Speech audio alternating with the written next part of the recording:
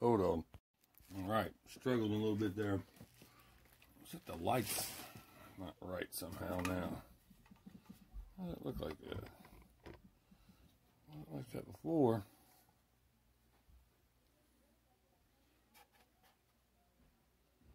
I still don't have the answer.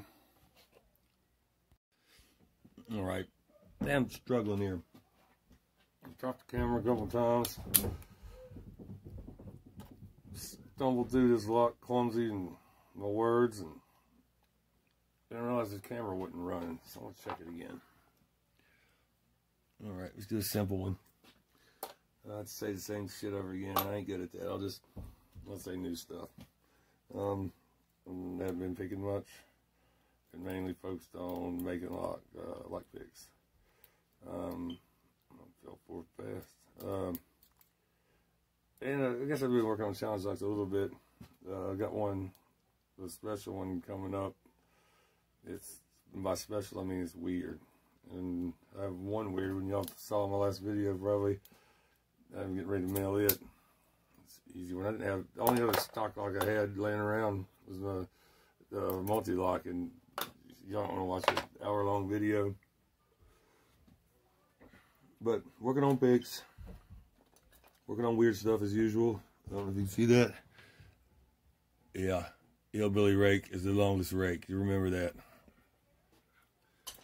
I got bypass tools coming up. There's more, different knives. Right there, it looks suspiciously like my devil lock. Got some new music wire today to mess with.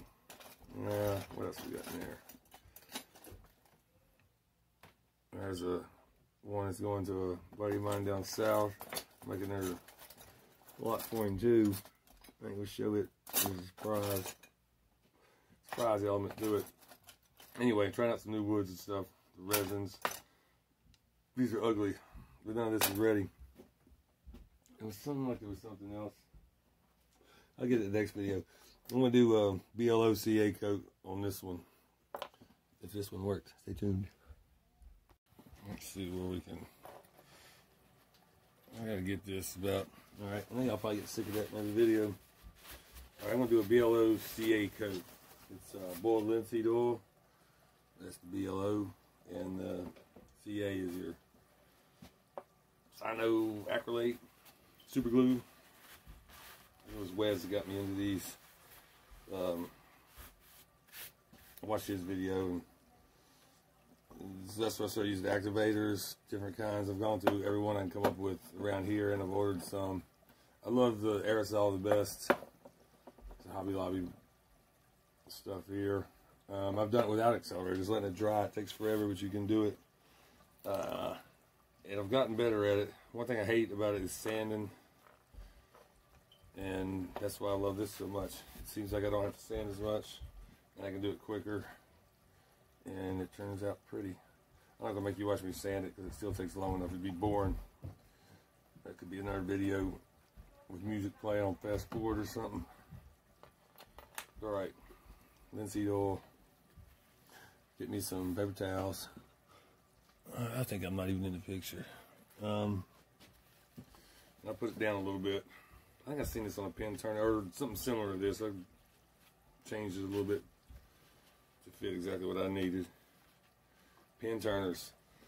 Never even knew they were a thing until I started making picks. And now I'm on groups and Facebooks. I watch everything new that comes out with them. Alright, it should be neater. I'm going to use thick. If you do these, if you know anything about them, most people use thin. And that's just what I have here. You can use thicker stuff with this linseed oil because you're wiping a lot of it off, and it goes quicker too because you're getting more on per coat. If you use this with the spray accelerator, you end up with a big mess usually, or I always did. Alright, so get that on there good. Soak it in. Not quite like you would do a linseed oil finish. You don't put that much on it. There you just soak it and let it soak up as much as it wants for about a half hour, and then come back and You wipe off the excess. I'm actually getting close to that. You want to have, when you do this, just to keep clean, some acetone on a rag. I always do whenever you super glue. And also, you're going to want this because if you're anything at all like me, hope you're not. I think regular people do it too. You're going to glue your fingers together, and that stuff takes it off in about 30 seconds. I mean, I glue my fingers not only together, but to the work, it gets bad. I'm botched just a little bit. What you want to do, I want to have me a clean spot up top. And you can put the glue, put your big amount up here. You can put it right on the work too. I might end up doing that. We'll see what works better. But see, that's a big glob. And that's thick stuff. I've never done a round one. So let's see here. So I get it on there. Rub it. You want to go fast. And come over to the linseed oil. Fast. I know it seems like you're wiping a lot off, but trust me, you're still getting a lot on there. I don't know if you can see it steaming. Oh, we got the eye. When it reacts, it puts off a stingy cloud of eye burniness. And see, that's as fast as the spray on accelerators. So then I'll try it right on the thing this time. All right, that's a lot. Again. All right, so I'll take it fast. You feel a little drag from it, get in the linseed oil and go smooths up, slick. There's a plumbing leak going on right above me. Oh, there it is again. If you're real safety conscious, you might want to do some kind of fan, ventilation, or glasses or something. I don't know if you guys are starting to see that yet, but I think put another coat on there. That'd be 3 thick ones. Probably would go more, 4, maybe even up to 5. But if you do, whenever I do thin stuff, I end up with, who knows, 10 or 12 of them sometimes.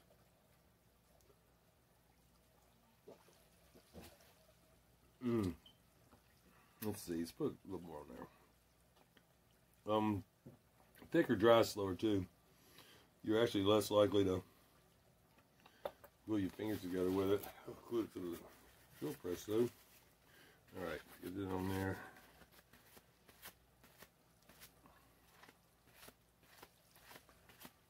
Now, I need to find a way where you don't have to sand it all, but I haven't done that yet. Tried ways to use electric tools to do it. I put some micro mesh pads on the polishing wheel with a dribble.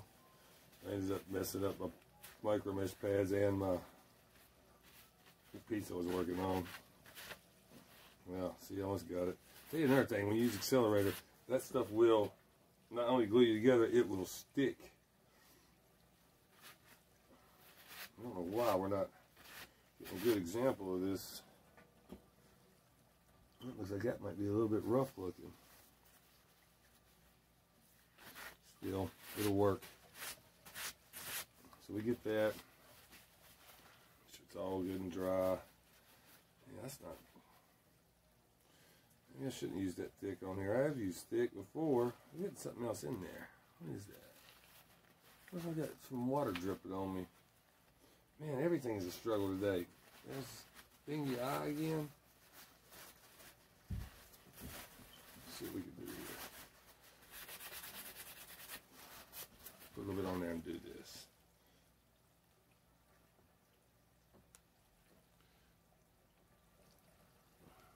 That's actually extra thick too, so maybe I haven't used extra thick yet, but we will. Woo. Safety stuff. They say linseed oil is prone to spontaneous combustion. Well, I've never seen any evidence of spontaneous combustion, and I've done some weird stuff. I didn't know it exists. So you want to put these somewhere, I don't know, what, a metal can or something? I thought I'm in the middle of the floor and stomp on them as I walk back and forth. It seems to, so far I haven't started a fire. That's kind of a shit example there. because it is bubbly. Usually I can get it a lot smoother than that. Tell you what, let's try something. Try the acetone. I'll go get another super glue. And we'll do, just coming around.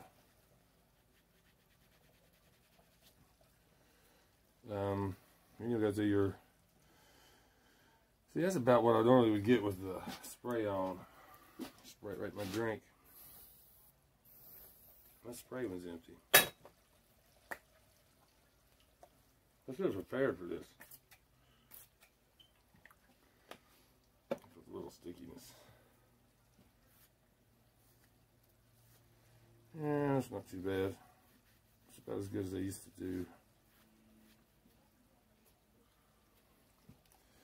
But try it, and then you'll go through, I guess start with something like 400, 600, then like 1200, 1500, then jump up to 25, 3000, and then hit your micro meshes. I don't, I used to go through every different grid I could find. I'm talking about going from 320 to 400, 500, 600, 800, like I went through all of them. Now, that's another thing I got from Wes is, you can skip a few grits to get the job done good. Then if you want to, you can polish them and really make them shiny, but let's see if I got an example of something up here. I don't have anything up here right now, but we'll see how it looks at the video. That right there will be, I'll put a picture at the end of it finished up, so you don't have to watch the sand. Thank you. Alright, it wasn't as bad as I thought it was.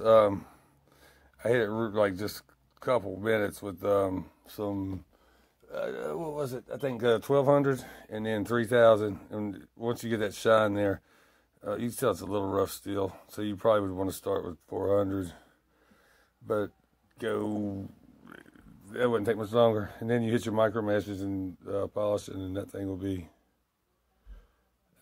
fine. One thing I like about it is you don't have to, like, let's say this one here was a resin pick.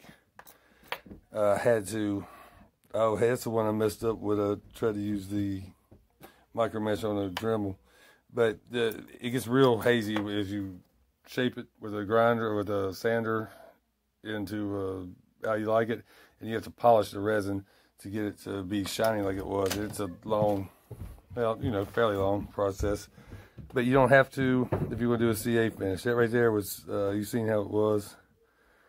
When you put it on there, it gets you active. I don't know what it does. Magic happens, and you shine that up, the super glue up, and magically the epoxy underneath looks the way it does too. You can see all this mica in this one. You can see all the shimmerings and the happy stuff that goes on in there.